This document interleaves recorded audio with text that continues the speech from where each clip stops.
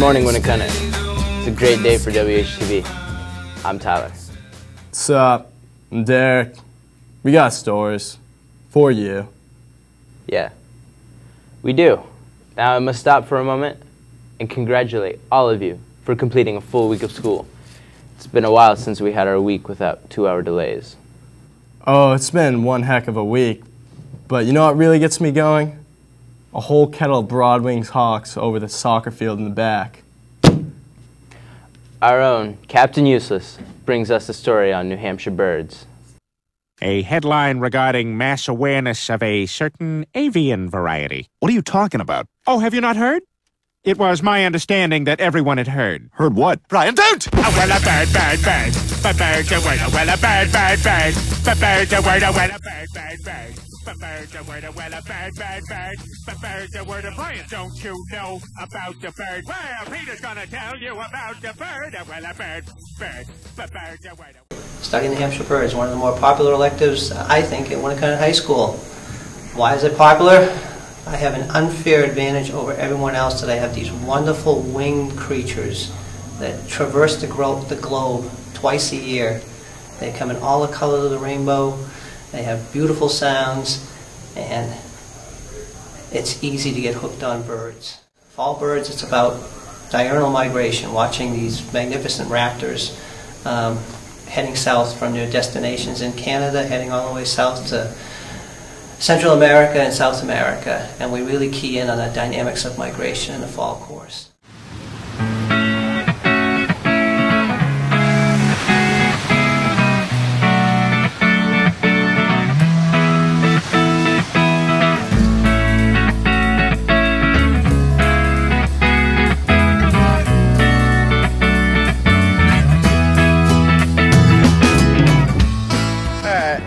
Being an avid birder myself, I like a lot of birds, but I have to say my favorite happens to be the peregrine falcon. Birds class is the best at Winnacunnet. I know I've learned over 60 bird calls, and I might major in birding in college. I just like seeing the birds in their natural habitats. It's just gracious. I see a shark.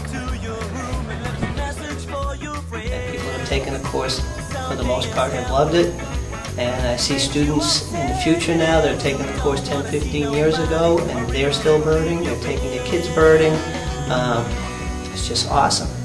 It's just birds are cool. That's all there is to it. I guess bird truly is the word of the day. Now, for you in the classrooms, we have a story about something that has been bothering all of us here at Winnacunnet.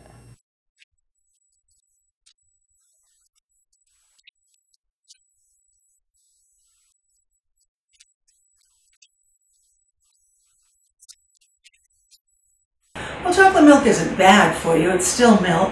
It has the nutrition of milk, but chocolate milk has a huge amount of added sugar. So there's been a lot of controversy lately about whether it's something we really should carry in the schools or not. And I just thought at the high school level it was just one thing we could get rid of.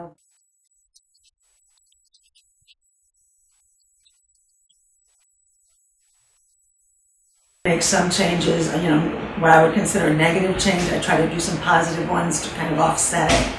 And so far this year, I think it's gone pretty smoothly. Didn't replace the milk with anything. What I did was I brought in larger juices, because a juice or a milk or a fruit can be taken with a meal, and the juices used to be a small 4-ounce, so I did get a larger size juice.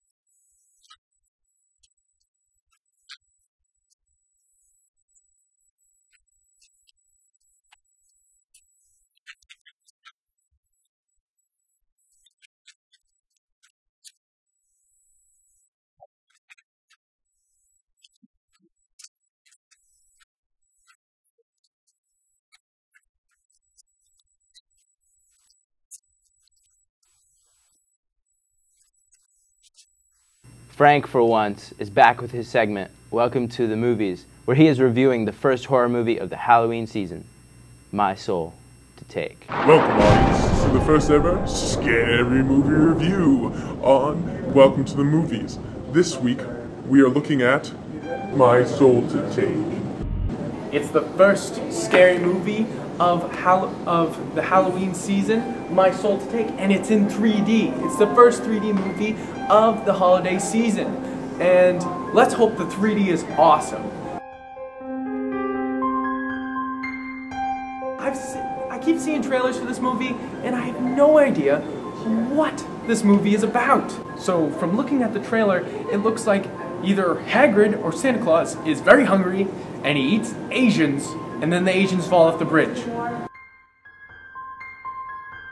There is a guy, he's a man, he is a knight, he's like, and then he's killed by the police, and when he dies, these 7 people here, all the souls that he had killed, go into these 7 people on that night. There's 1, 2, 3, 4, 5, 6, 7. Why is there names? Take his revenge. What if his soul went into one of the 7 kids who were born the night he died? Now we're getting 2-word responses to the movie. Sorry, it's really bad. Really bad. It's scary. It's scary. Thought-provoking. Thought-provoking.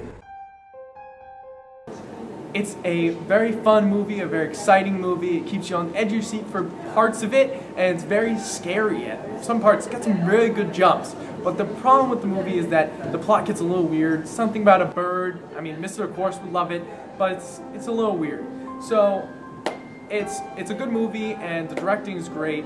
I give it a 8 out of 10. I thought it was a very good movie, but it was very predictable to me. I don't know why, it was just very predictable. I knew what was going to happen. But a very good movie. A lot of scare moments. I would give it a 7 out of 10.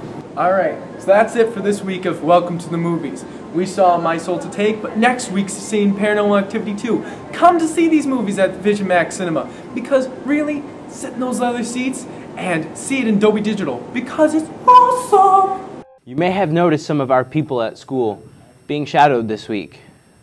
Shadowed by people from Exeter. Mallory Kimball has a scoop on that.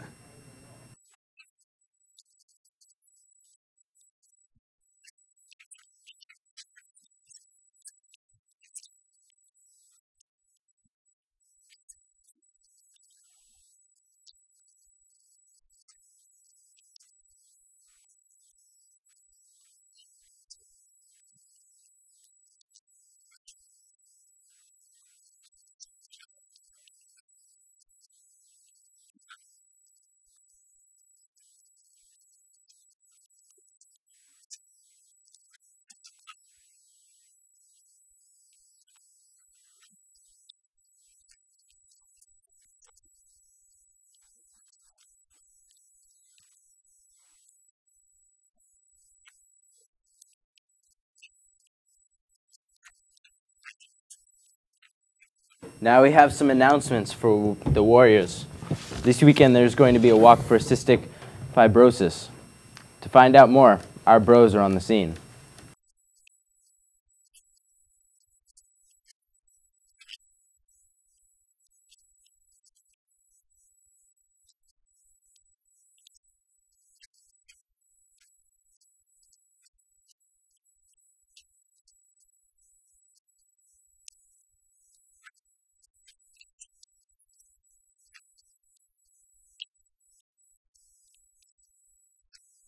Alright, that's some awesome, great, cool, awesome, fantastic stuff.